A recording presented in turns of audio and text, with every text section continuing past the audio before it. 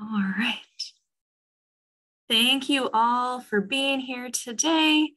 My name is Ellen Solaris. I am, for the next couple of weeks, the president of the Minnesota Public Health Association.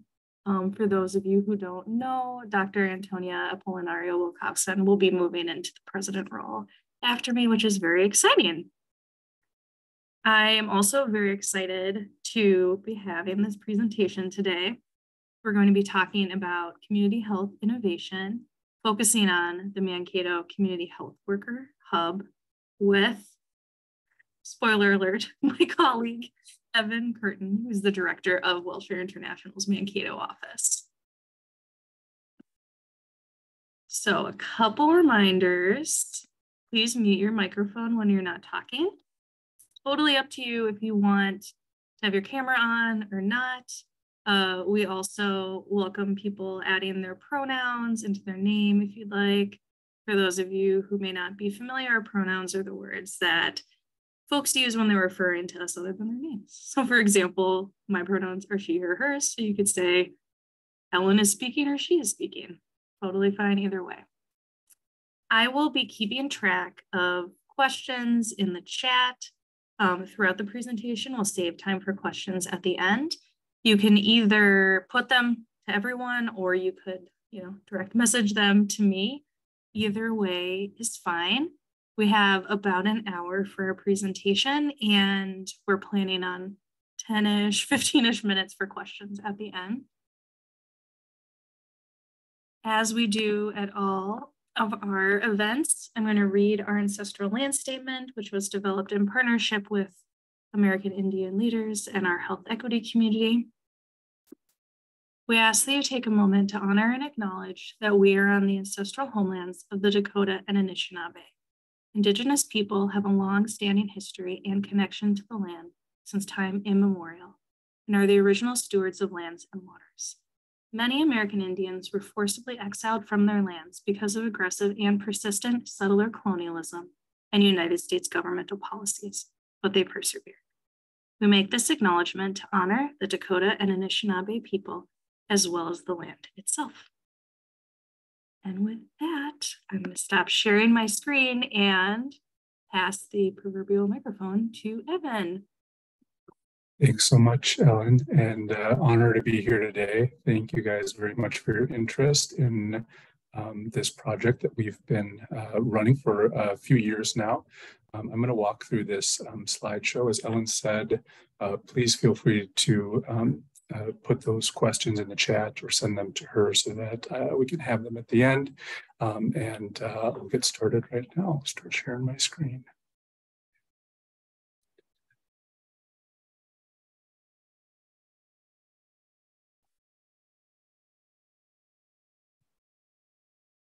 All right. Can everybody see this as a slideshow? Sometimes it stops. Yep, I can see it just fine. Great. Thank you. Okay, so this is about a rural CHW collaborative in Minnesota that is led by WellShare International in my office down here. We have had a long history of partnership and leadership in the CHW space, there is a lot of innovation that has been taking place in this field, not just with us, but with a few other folks across the state. And so we want to acknowledge that as we move forward. This partnership itself is a partnership between the Mankato Clinic, WellShare International, and Blue Cross Blue Shield of Minnesota. In addition, UCARE has joined the group as well, but the founding members are listed below here. So just a little bit on WellShare International. We have been operating for about 40 years internationally and domestically. So to give the context here that's actually pretty important is that we operated overseas in traditionally low-resourced countries in terms of medical care. We learned about the role and the scope of practice that CHWs can provide, and we took that information and knowledge back to serve people in Minnesota. So basically, this is an innovation from the developing world that has now moved over to assist us in the United States. We have been running community health workers in Minnesota for more than 20 years and have been utilizing them in immigrant and refugee communities primarily, and now with this project moving on to other populations as well. So we'll go through that. In terms of the basics of CHWs, I'm sure most of you are familiar with how CHWs work, but the basic ideas, because they do have a very wide scope of practice, as we're going to see in this presentation, they increase access to effective use of healthcare. So increasing knowledge and helping navigation through healthcare systems, which we all know can be quite complex. And educating and enabling improved prevention. So preventative illness education in native languages if necessary, overcoming any cultural linguistic barriers. But we've actually found this to be quite useful for folks who speak English and were born in the US as well. Again, it's a very complicated system. Addressing social determinants of health. So working through some of those things that people can focus on their healthcare, or as a benefit of addressing those social determinants, enjoy greater health outcomes. And then finally, save money for people and care and payer systems. So when CHWs are involved, generally speaking, patients, hospitals, and payer systems all save money. In terms of our past, we are regarded as the pioneer for community health worker model in Minnesota. We've been working on this for many years. And again, this map here on the right is showing a little bit about the places where we've worked and learned this model in the past. And just in terms of, I know this is a group of folks who study a lot of different things. I'll send this out, but there are a lot of references regarding the use of CHWs in their wide scope of practice and how that helps folks in the future. So in terms of long-term ROI, pretty much anywhere you use a CHW, it will save money and have a better health outcome for those people involved if the program is correctly set up. I only just want to share this because it's very important as we are talking about how CHWs can be used. There are going to be other factors at play here than just our desire to help people, right? And so having this information out here that's very well supported, there are many more since this has been drafted, really shows that CHWs assist with cost savings in the future.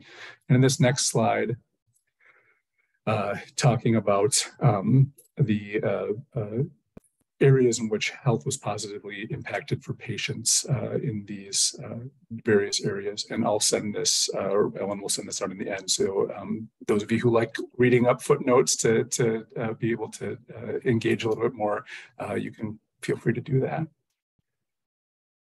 So as we have sort of a scope of practice for CHWs that is very broad, there are two programs that I'm going to highlight today that we focus on in Mankato. So these are going to be really just highlight two of the different ways in which CHWs can be used to positive effect.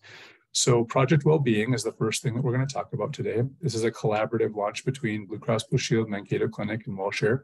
The idea behind this is that the initial focus of every interaction is solving social determinants of health issues in order to address health needs. So moving people up that Maslow's hierarchy of needs so that they can get to a space where they can address their health needs. We have multiple linguistic and cultural proficiencies in our group here. So we have CHWs from the Somali, Spanish. We have a contractor who assists from the newer community as we saw the need. And then we have somebody who is a dedicated English speaker, which is a new sort of space for CHWs to use that we've tested and found to be very useful.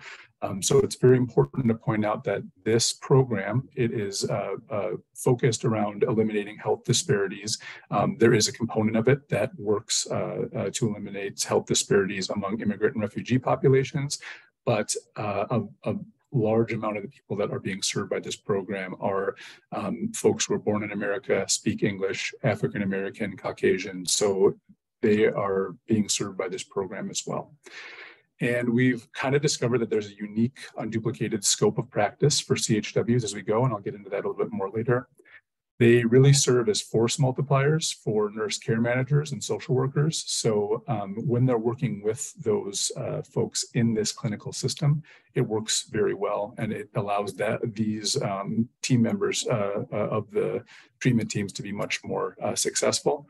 And then we learned that there are some unique issues in a rural setting. So increased transportation issues, those are an issue everywhere, but there is no public transportation to speak of in most of the areas that we're serving down here. And in addition, people are more geographically dispersed. There is a huge lack of culturally specific care and lack of translators down here. So we have had patients, unfortunately, waiting, hours to get an appropriate translator to receive medical care. And in terms of culturally specific care, there is very little to choose from down here. So in the metro area, I'm sure those of you who practice there understand that it's not perfect in any area of the state, but it is a much larger barrier down here. So this is kind of our idea of our model of working with our patients. So we very frequently are referred patients who need that first level of Maslow's hierarchy of needs met, food and shelter. Many of our patients are food insecure or unhoused when we first meet with them. Not a majority, but some. And obviously, we can't be talking about preventative medical visits if that's where they're at. So we are going to work on that first. Most of our patients, as we come through, are dealing with some amount of trauma, generally speaking, overwhelmed by the issues that they're facing. And so our CHWs kind of try to become that executive functioning for the patients to say, we interview them to say, what are the problems? And then we sort them out into these areas to very consciously move them up this ladder here so that we can have them, focus on higher level things as they go up. So after that, physiological needs and psychological needs, then we have the safety needs. A lot of folks we work with our local domestic violence agencies, et cetera. And then when we're getting into having all of those needs met, then we're starting to talk about somebody being able to talk about health navigation and education. So we'll go through some examples of this later. But for instance, if somebody is coming in on level 1 here, they have untreated or uncontrolled diabetes, we're going to do everything we can to treat that as soon as we can or educate about that. But we are very aware of the fact that those education sessions are not going to be very effective until we can start moving them up this hierarchy to help them. So that's the general goal here.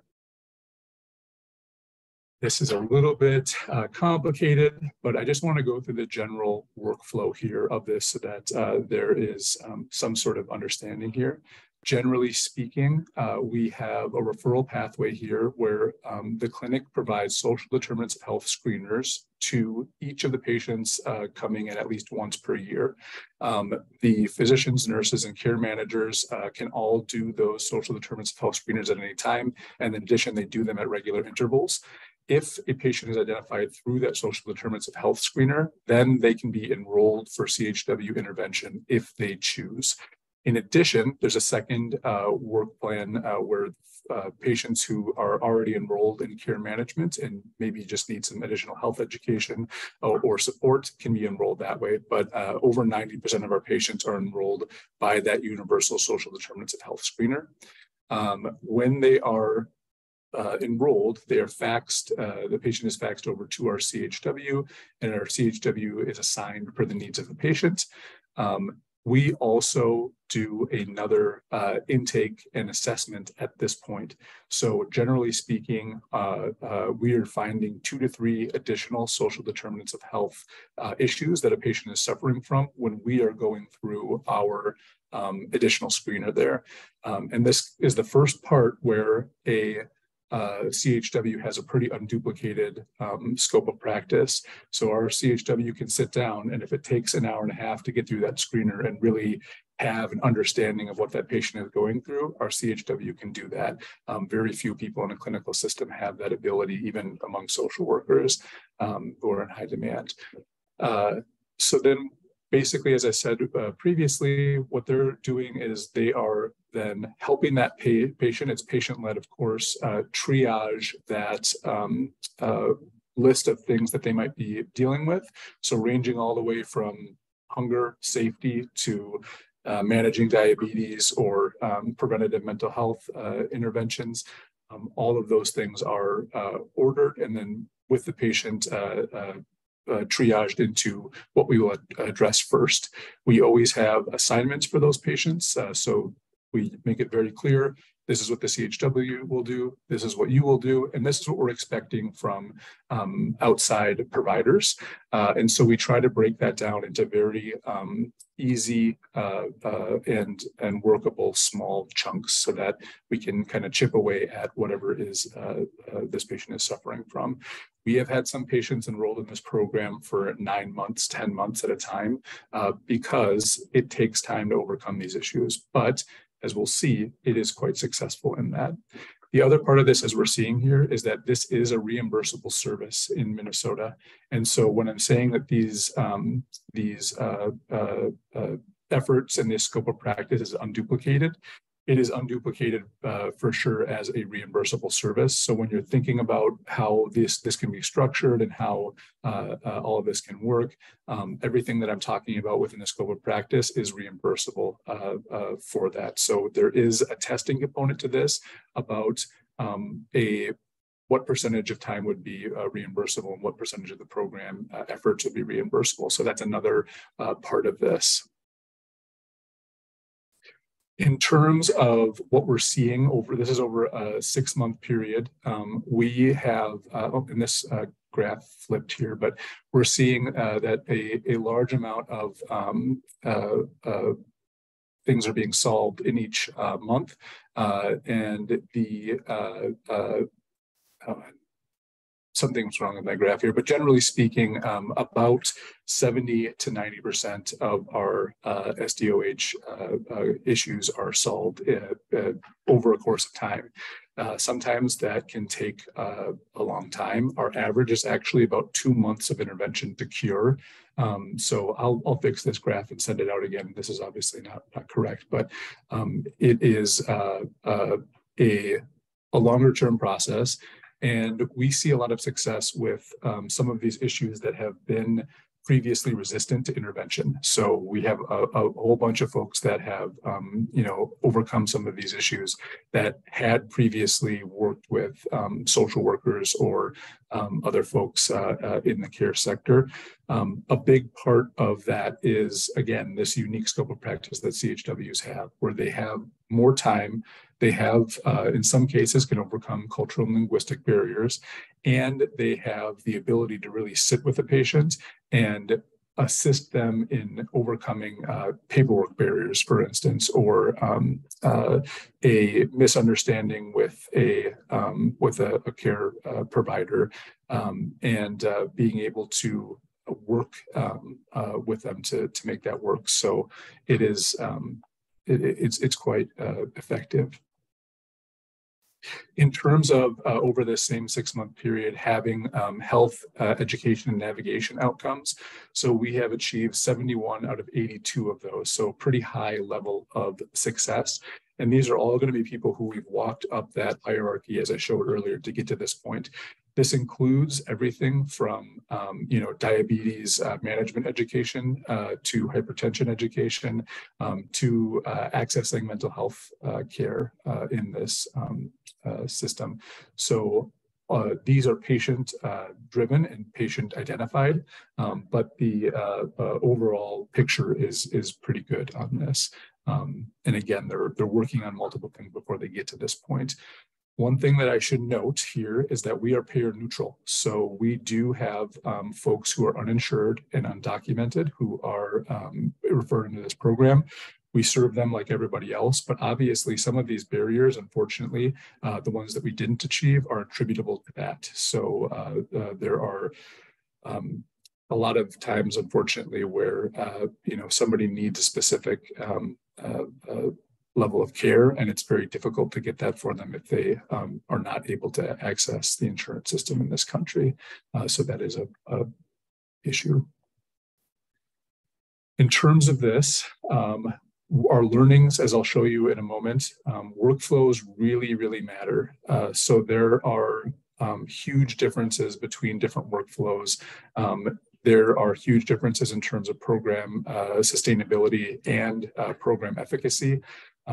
There are a very wide array of different things that a CHW can do. And so it is not a simple roadmap to success here. We're hoping that from what we've learned, we can certainly put things together and assist the sector as a whole by giving some tips and tricks. But the same general outlines of a program can have wildly different results, which is somewhat problematic. Number two, referrals are cyclical and extremely variable. So when we're talking about addressing these issues with a culturally competent lens, that can be hard when, in terms of agency planning for FTEs or how their workflows work. When, some weeks you might get 50% of your patients that are Somali, and some for 3 weeks after that, you may get 0. There is a lot of difficulty in planning for that availability in terms of FTEs of cultural competency throughout. So having a flexible workforce is incredibly important. And the way that we address this is by having multiple programs running at the same time so we can move people around, et cetera. But that is something to note in the future, at least in our experience, is that it's a very extremely variable group of people. Also in terms of payer mix, in terms of age, it's very variable. In addition, they're cyclical. So generally speaking, we have fewer referrals in the spring by about half, actually. And we have more in the summer and fall. We've seen that for a few years now. We're not entirely sure why, but that also is an interesting issue that you have to deal with in terms of planning in this planning. And then again, CHWs have an unduplicated and extremely helpful scope of practice. So we'll go through some examples of this. In terms of those workflows, as you can see, comparing summer of 22 to spring of 23, so not even a long-term difference in temporally, we see a 500% increase in the projected program cost reimbursable. So according to our cost models, running that full program cost in the end, excuse me for one moment, that increase is entirely due to new workflows that were tested and implemented over that time. The jump in that increase was very sudden and sustained, and very much due to workflow changes. We isolated that variable by starting that workflow with different CHWs at different times, and it follows very easily that change. And so that is a big increase. In addition, the workflow that we were using in summer 22 was already in a major improvement from previously. So it is it is not a very structured how-to of how you can make this work at the moment. In terms of issues addressed, we also saw a 340% increase during this time, again, tracking with those new workflows. And then meetings per patient also had an increase. So that patient engagement factor, if we can assume that that's a proxy for that. And then patient no call, no show, of course, perhaps also a proxy for that, had a 47% decrease over that time period. Again, isolating that variable of the workflow, hopefully. So those are big numbers, especially in that reimbursable amount and the SDOH issues addressed. It is a very interesting problem to have, and it is a good thing that CHWs have such a wide and variable scope of practice, but it is also a potential problem for people who would like to start programs like this and serve patients in this way. In terms of just some fleshing out a little bit of these successes. We had a patient that worked with one of our CHWs. Ahmed here is a very well-educated man. He has a master's degree, but he was resistant to having a diagnostic colonoscopy under the direction of his primary care physician. Ahmed actually had again, diagnostic colonoscopy, so not one that was regular. This was due to symptomatic. Our CHW explained the procedure and overcame cultural barriers, and Ahmed was able to have that procedure, and luckily had a good outcome there. We've had multiple patients fit this same mold actually in this program, in both the South Sudanese and Somali communities. And there was one, I believe, that actually was able to address a significant issue during that time. I'm not sure if it was how it was coded in the end, but those type of barriers do exist and have caused issues for patients in the past. Secondarily, as I mentioned previously, we do have patients who are undocumented, and we do everything that we can to work through this system that is just not made for them. So Rose was a 12-year-old girl who is undocumented, suffering from a severe abdominal hernia that was preventing her from going to school. So our CHW navigated through 3 clinical systems and different county agencies to obtain emergency MA and complete the procedure. And now Rose is able to go to school every day. So when we're talking about program efficiency, et cetera, there is a divergence sometimes between the amount of the program that we can expect to be reimbursed through claims and the outcome that we want to see. So this patient here was very complex, took up a lot of resources in order to solve the issues that she was facing. None of it was reimbursable, right? But that being said, in terms of the outcomes for this patient, it's incredibly large and very much worth the effort put in, obviously.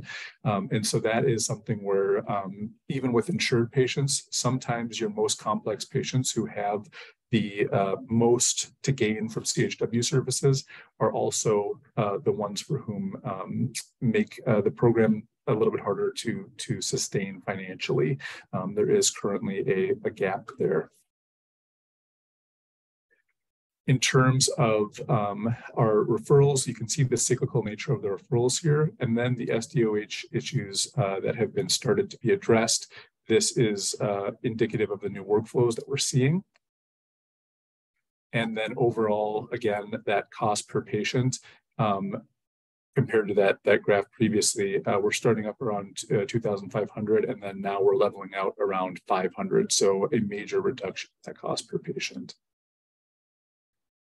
In addition, we've got some very extremely varied demographic referrals for racial and ethnic demographics. This variance also is reflected in the payer mix, the age of the patients, and the language spoken. So all of it is quite different in terms of your week to week. So if you're thinking about this in terms of FTEs or in terms of the cultural competencies that you need for your staff, that can change a lot. And I'm sure with a greater population size, it may equal out a little bit, but it is something to consider that we've experienced over the course of these 3 years, that it is quite variable in this regard. This is just going to be a case study of how all of these things can come together. So again, anonymized with details changed, but we had presenting issues here. So going into the ER monthly for diabetic emergencies, really massive medical debt. Starting off, he was uninsured, housing unstable, income unstable, had cognitive and behavioral difficulties that he expressed. We had unresponsive social workers that were not working with him because of some of those cognitive issues, which is a known issue when you're suffering from uncontrolled diabetes. In addition, he had no local support, so none of his family lived nearby. So our CHW's interventions, with our CHW's interventions, he was able to obtain health insurance and obtain disability income, working with medical team to organize supports for ongoing diabetes self-management, and was able to obtain stable housing. So this was a somewhat emergent case. So we did start working as best we could on diabetes self-management immediately, but you can see that we worked on all of those other issues first to stabilize the social determinant situation so that he would be able to then address the diabetes. And then there are some still issues for sustainability. So the patient can independently meet their own needs, and very little is billable. So we've got the situation where this patient really needs CHW support to overcome these issues, but very little of this time is billable because this is a new factor. Advocacy from a CHW is not billable. When we were working through these barriers here with this patient, many of them were because we had unresponsive social workers, or we had to advocate to get this patient what they needed. None of that time is billable. And the patient was unable at first to meet their needs independently. So we were doing a lot of that advocacy. And so we've had this major positive outcome where this patient is now stable and has stable both in terms of their social situation and their medical situation. But it was a very difficult situation for program sustainability. Again, there's somewhat of a divergence every once in a while. However, in terms of results, there is more than $128,000 in back medical debt covered by an insurer. So that is money that would have been have to be eaten by the payer, or not the payer, the clinical systems that we were working with at this time. So we can see that although the billable structure for CHWs right now maybe not be aligned here, in terms of at least the clinical outcomes there, or the clinical finances, this is quite helpful. Patient has stable housing, has ongoing insurance coverage, has disability payments, and the patient has not, at the time that we last checked in, been hospitalized for 2 months. So that is a major success story here in terms of these outcomes. So from there, I'm going to move on to a completely different program that also utilizes community health workers. So this is all within the Mankato area, but this is a just to show the vast scope of community health workers, scope of practice in the area. So while we were working with the communities down here, we kept hearing from the smaller communities specifically that there was a lack of health knowledge in youth, and then lack of healthy recreational opportunities. Effectively, what we were hearing was that parents in the community had a lot of questions about things like drug use, alcohol use, vaping, exercise, etc. That they were unsure that their kids had access to that education, and that they were concerned about their children's mental health a lot of the time. There was also a lack of healthy recreational opportunities for those kids. So a lot of those kids, their parents are incredibly hardworking. Sometimes both parents are working 2 jobs, meaning that when those kids come home from school, they're on their own for a bit. And what that meant was, because these parents were new to our area, they didn't really feel comfortable with those kids going outside. So a lot of those kids were sitting with devices inside and not getting enough exercise, which was leading to a whole host of problems that the parents were identifying. So we saw this unique sort of need that they were expressing, and we heard this so many times that we just kind of realized that we needed to address this somehow. So we started meeting once a week in Mankato to do a few different things. We meet at the local mosque, and we serve, at this point, we served about 20 children.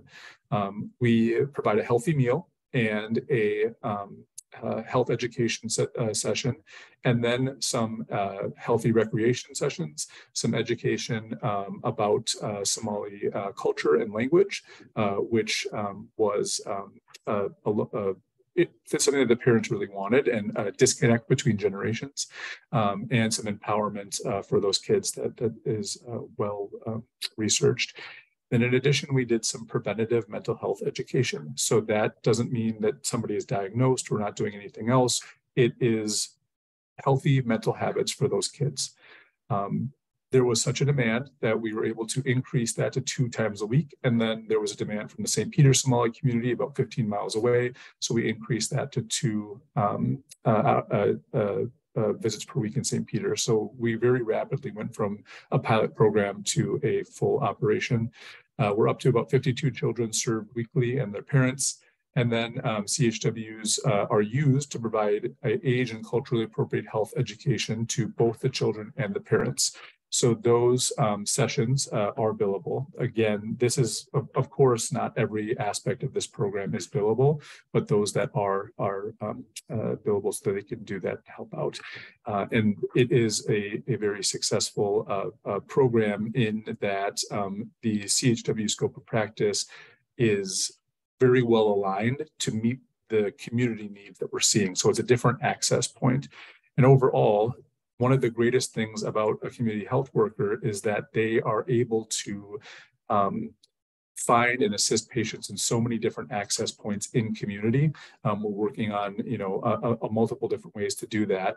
And so it is another unique part of their scope of practice, similar to a social worker, but maybe even a little bit more diverse in terms of their ability to do that. We also got a lovely partnership from the Minnesota Department of Natural Resources. So the rest of this, I'm just going to show a little bit of the pictures from that. So the Department of Natural Resources came to us. They translated everything in terms of recreation opportunities, fishing regulations, hunting regulations, everything. They spent the time and resources to translate all of that into Somali. They provided us with multiple different folks from multiple different parts of the agencies, including fisheries and recreation. They brought all those people down and met with all of our kids from our program and hosted 3 different sessions as of now. So it has been a really great partnership. And this was all self-identified through the parents and the children here, is that they wanted to get outside, they wanted to learn about fishing, they wanted to learn about hiking, and that they didn't feel comfortable doing it. And so having these folks from the DNR come down, including conservation officers to explain the laws and having them feel welcome in this recregard has helped them to do that. And now multiple kids in this group are going out fishing and recreating outside on a weekly basis. And so we can see some of the kids here are experiencing and seeing some of these animals. This is Craig Supier here, who is the DNR fisheries manager for our region. He personally came and made sure that everything was translated and did put on these programs, multiple programs. So they're very invested in this to help kids learning about ice fishing. And again, learning how to cast here. So a great event overall. Finally, just my final call to action here. There are some things that we are confident in that will help the sector and help our success here be repeatable for multiple different populations.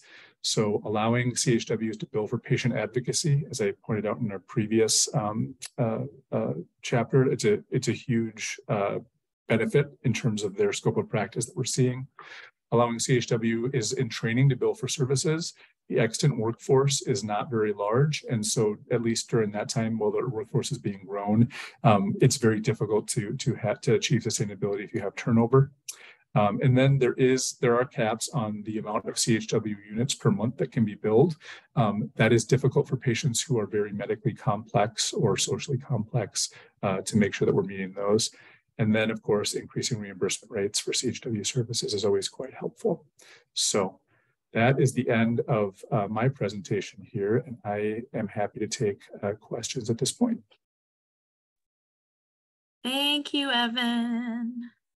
Yes. Our first question is, does the CHW document the social determinants of health needs in an electronic medical record? How does They do. Yes, so they are documenting both the social determinants of health needs interventions and the health needs interventions in an EMR. And that is everything we had to develop to be custom made for this program. And to be custom made in order to be billed for CHW services. So it is not a plug and play system at this point, but it is not a huge lift either. Thank you. Related to your call to action, what kind of caps are there? How much time? Great question. It is 4 units per day for 24-hour period, and then 24 units per month. And so both of those can be problematic for patients who are complex in any way. And it is it's sort of an artificial cap in terms of how that's been laid out. Certainly in terms of the way CHWs were used in the past, perhaps that wouldn't have been an issue, but it is in terms of the ways that CHWs are being used now, it is definitely a hindrance to some programs. Is billing for commercial insurance or just Medicaid? There are a few payers in Minnesota who have expanded the benefit to their commercial insurance, but generally speaking, it is Medicaid insurance. So there is talk about that, and that's one thing that we have advocated for, is that many of the patients that we're seeing are commercial patients, and there's this assumption that if somebody is suffering from a difficulty in medical navigation or a difficulty in their kind of medical journey because of social determinants of health needs, that they will automatically be a Medicaid patient, and that could not be further from the truth. In terms of our referrals, about 25% of our referrals are commercial patients from week to week. So it is very important that this be advocated for and thought of as a universal benefit. Evan, what was that percent? Did you say 20-some percent? 25% on 25%. Average. Quite variable, wow. But on average, about 25%. That's great. That was my suspicion. So you hit it pretty solid, that everybody assumes that they're Medicaid or uninsured, but these cultural and ethnic differences create barriers even to commercially insured population. Very helpful. Absolutely. And it's not just the cultural and ethnic barriers as well, or linguistic barriers as well. It is very much the social determinants needs as well. We've had commercial patients who have been suffering from housing instability. We've had commercial patients who are suffering from food instability, food insecurity. It is not a clear category in terms of the way that sometimes it's thought of. So definitely not a clear-cut line between the needs of Medicaid and commercial patients. Could you talk about the training done with CHWs, kind of the process for folks getting the certificate, how that is paid for? Yeah. So there is a certificate program that is run through community colleges and universities, multiple of them in Minnesota. It is a 9 to, I think the most I've ever seen it is 16-month program in terms of how it's laid out. It's quite intensive, and it is a varying expense. So taking a step back, the workforce here of people who have that certification is very, very low. So in the Mankato area, it is perhaps a single digits.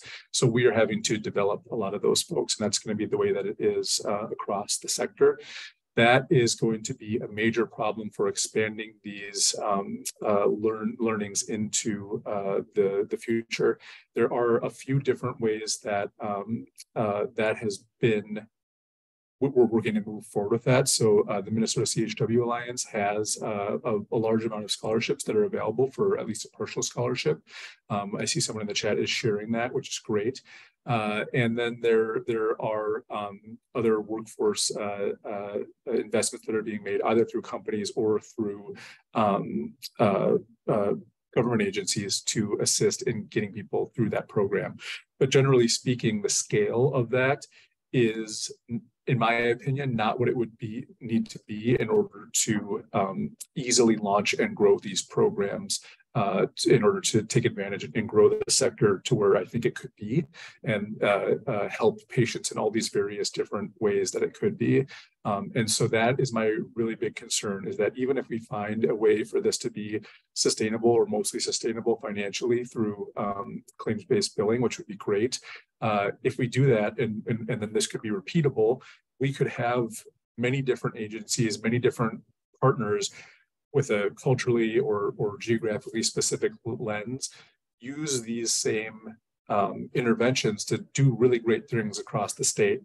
But if there isn't an extant workforce, those efforts will not be able to get off the ground, and it will be very difficult. So there are some barriers to this, but I just really want to stress that if everything could work out, there's a world in which every culturally, linguistically, or geographically specific agency that wants to take on some of these tasks and serve people who are traditionally marginalized could very easily, make this happen and use this benefit to really assist people in need in a way that they aren't getting now. So again, it's unduplicated workflow.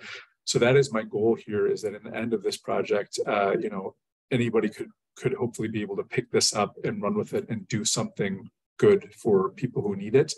But there are a lot of barriers to that right now that we're trying to smooth out. Yeah. Thank you. It is a lot of first pancakes, I bet. Absolutely. Absolutely. Yeah. There's a question in the chat about connections with other organizations. How many organizations are connected the CHW hub, and kind of what efforts do you have to continue to work with more organizations? Absolutely. So in terms of referral partners that we have, some sort of like expedited or like workflow worked out with, there are about 35 partners that are mostly area social service agencies. That doesn't mean that we accept referrals from them, but it certainly does mean that we can more quickly access services for our patients or have some sort of workflow to assist with that. So that is certainly a benefit. Could you speak some about evaluation in the Small Youth Program? Evaluation in the Small Youth Program? Yeah, how is it being evaluated? Yeah, so there are a few metrics by which we're evaluating. Part of the issue is for that program is actually that there has been not a lot of interest in additional funding for that program. So we don't have a lot of funding for evaluation. We are doing it. I hope I'm in a room full of MPHs, so I hope that you guys don't think too poorly of our methods here, but we're just doing entry and periodic surveys of both what the children and parents want to see and some of the accomplishments that we're seeing. So in terms of reported screen time, self-reported screen time, we like to see that go down. In terms of recreation opportunities, we're going to hopefully be able to see that go up. In terms of knowledge, self-identified knowledge of some of the issues that we are seeing, we're hoping that that is going to go up. And then we have a general question about mental well-being, which is a self-identified subjective metric by which those kids can do that. So quite imprecise, but hopefully in the future we'd be able to study that a little bit more. And really long-term would be the way that we want to study that, because these are a lot of preventative and early uptake interventions. So. And I will ask, I know the answer to this question because there's folks on here who might know students.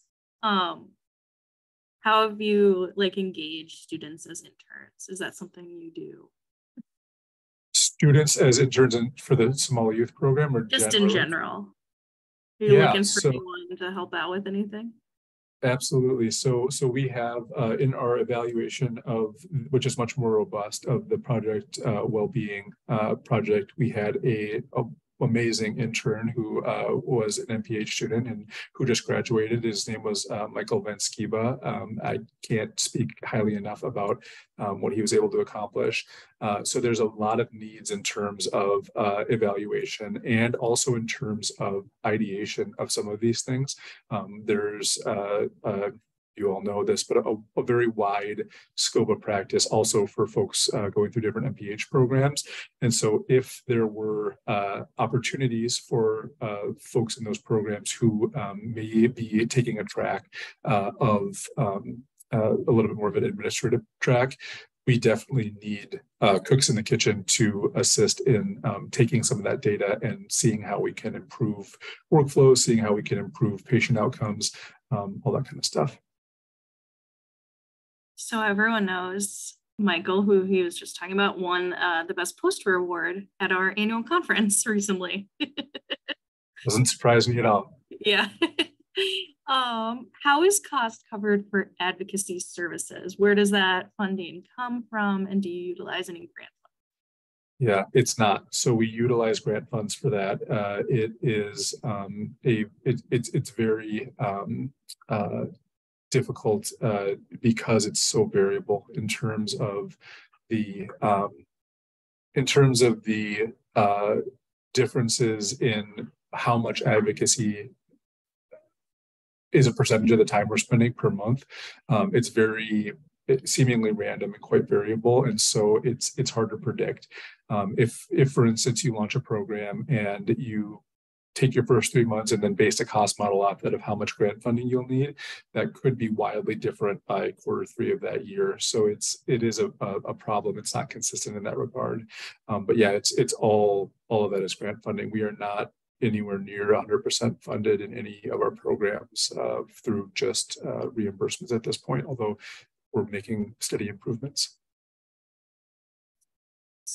I know we're getting a little close to time, so I'm wondering if there was one takeaway you wanted all the folks here to leave with, what would that be? Yeah, thank you. It would really be that this has potential, and it has potential to directly and effectively address a wider range of issues that are being suffered by traditionally marginalized communities in our state, and that if we can work together to create change and figure some of these things out, it would be very easy to both empower patients and empower, local cultural organizations or community-led efforts to overcome some of the issues that these communities are identifying themselves as being most problematic and distressful for them. So I having worked in doing this, day in and day out and evaluating it and running the program. So I handle both the evaluation for this local program and the day-to-day administration for it. And, there have been tough times in creating workflows and all that, but I really do see that this could be a somewhat of a silver bullet in terms of addressing health inequities in Minnesota. And so there is a long road to travel, as has been expressed here, but I really want people to hopefully leave with that hope that there is a really positive potential outcome here. Yeah. Thank you. Thank you, guys. Last chance if anyone has a final question.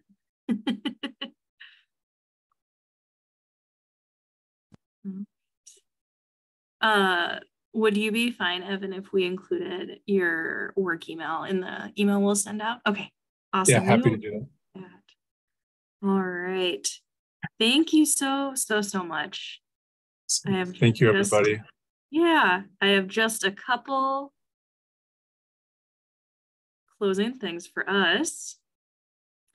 First off, June is a very busy month for us. This week has been a lot of events as well.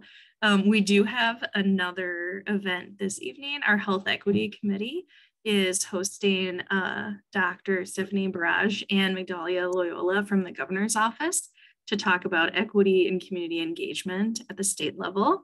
You could find information to register for that on our website.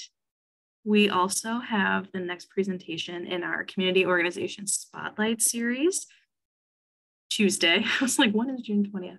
And that's going to be featuring Touchstone Mental Health. And if you did not know, Minnesota Public Health Association is a member of the Great Lakes Public Health Coalition. There's like many levels within the American Public Health Association. And our colleagues with us are hosting a very interesting looking webinar about climate trends in Great Lakes communities, and that will be June 27th.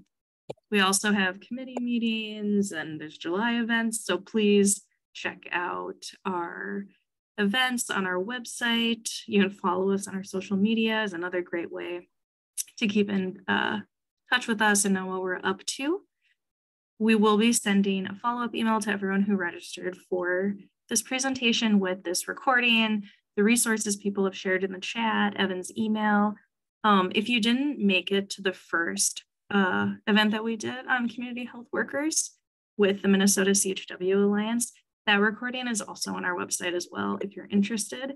If you are part of the CHW ecosystem and have, you know, a desire to do a presentation, talk about some, you know, informative, cool, interesting, challenging, you know, whatever thing related to CHWs, MPHA has been a long time supporter of the field, and we're really looking to raise awareness and advocate for the role that CHWs could have addressing health disparities in our state.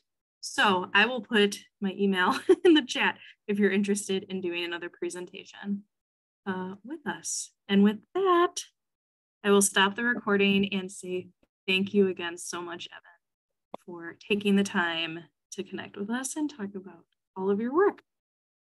Thank you very much, guys. Have a good day, everybody.